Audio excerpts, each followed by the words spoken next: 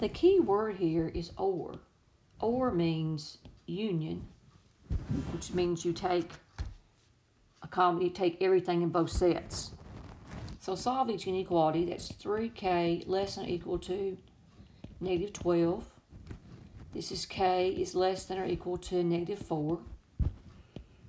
This is 5k is greater than 20. K is greater than 4.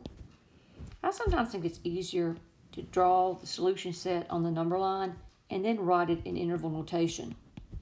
So this would be in this direction.